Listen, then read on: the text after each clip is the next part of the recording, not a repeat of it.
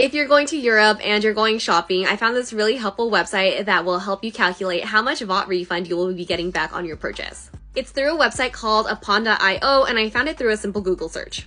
I'm going to Spain at the end of May, so I simply put VAT refund calculator Spain, and it should pop up in the first 2 search results. You can put in your estimated purchase amount right over here, and all of the countries and their refund and percentage amount will pop up.